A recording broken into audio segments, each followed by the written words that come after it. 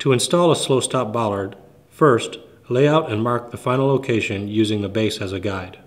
Remove the base. Be sure to keep the bollard an adequate distance away from any solid object to allow for tilting.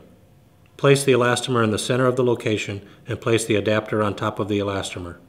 Fit the base over the adapter so that it rests on the adapter flange and covers the elastomer. Again, using the base as a guide, drill 4 or 8 as required 5/8 inch holes to a depth of 6 inches. Clean out the holes from concrete dust. Tighten the concrete screw anchors in a star pattern, compressing the elastomer and making the base flush to the concrete. The anchor head must be tightened flush to the base. Insert the tube into the adapter and firmly tighten all set screws to hold it in place.